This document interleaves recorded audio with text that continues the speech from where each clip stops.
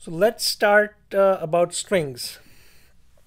So strings are basically a sequence of characters, and a string is just another variable. Okay, so just remember that strings are sequences of characters and they are just variables. In Python, you can define a string in double quotes or single quotes.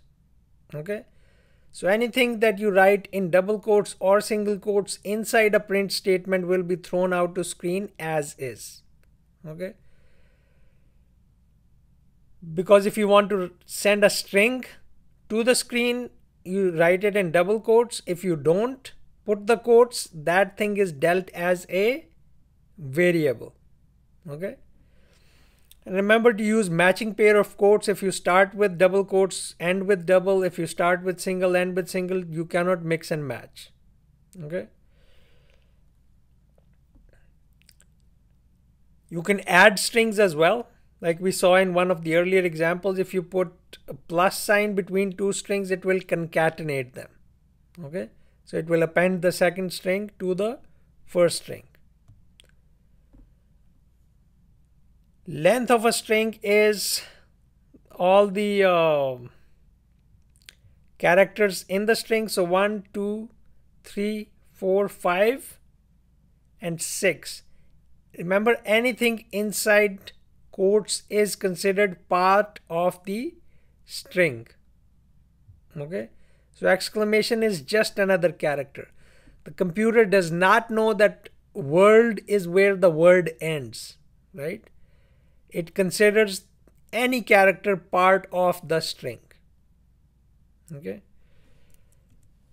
concatenation, like I said earlier, if you have one variable defined as Harry, the second variable defined as Morgan, again inside quotes, if you define a new variable called name, which is first variable plus the second variable, and you try to output that, you will see this thing, Harry Morgan.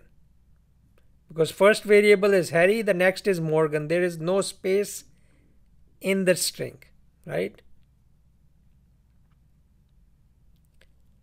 So whatever you tell the computer, it will do that. Now let's say you want Harry space Morgan as the name, right?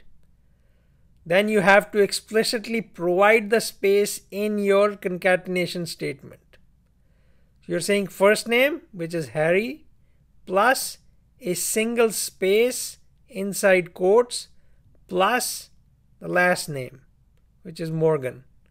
So now when you output this or print this, you will see Harry space Morgan, which is the correct way. Okay.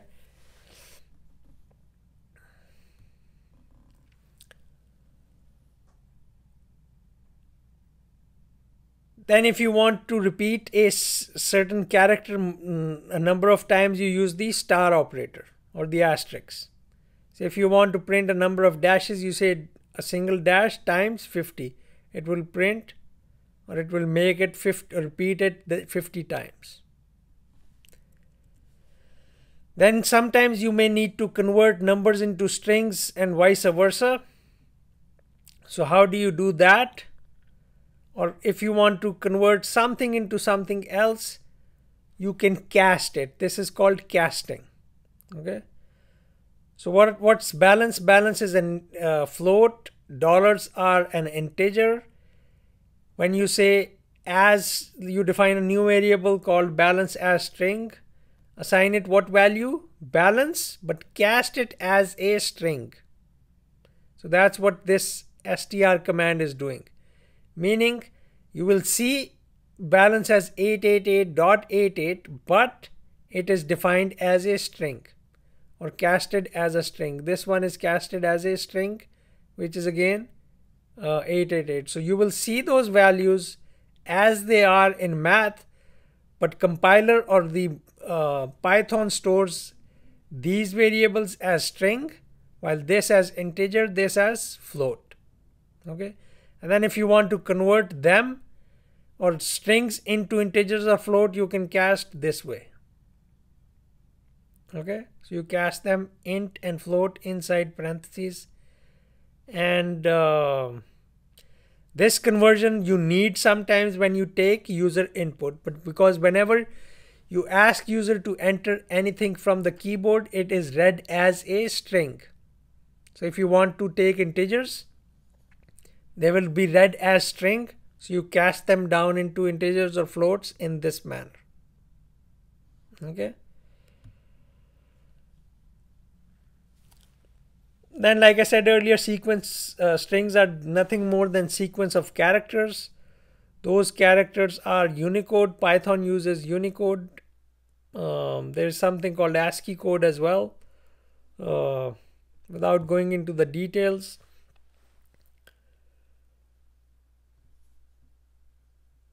so a string is basically stored in this manner.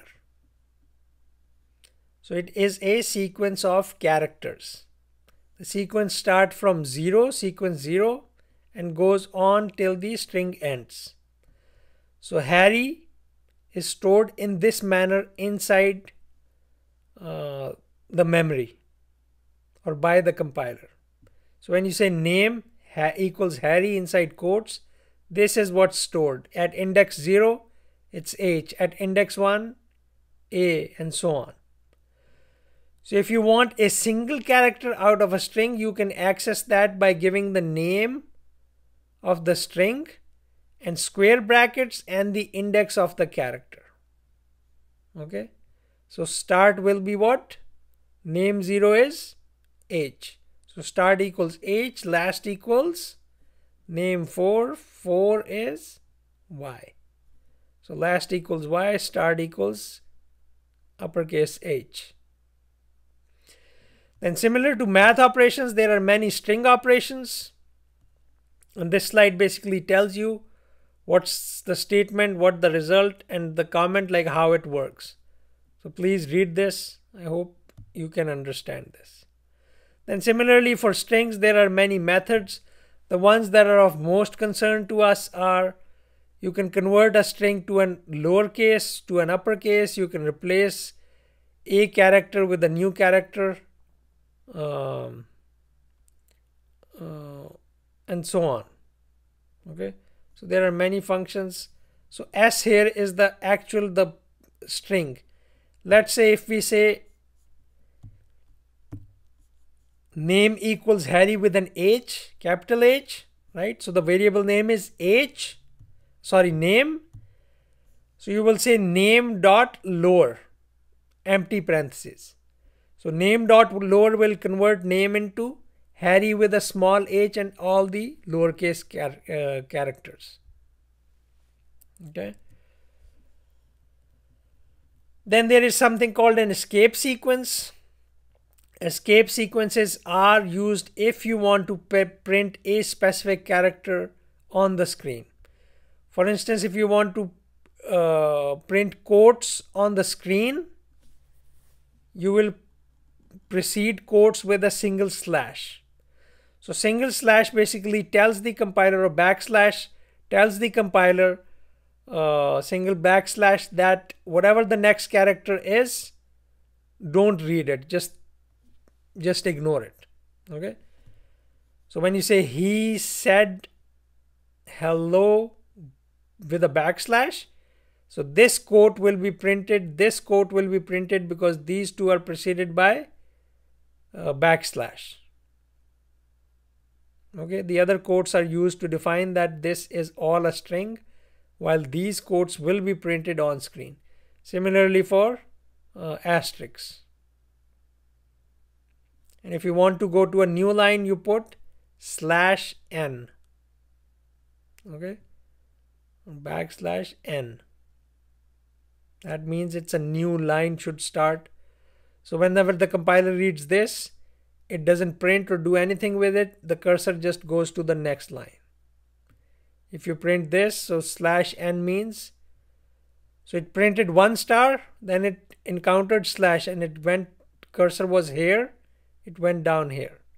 Then it printed 2, cursor was here, /n read, cursor comes down. Okay.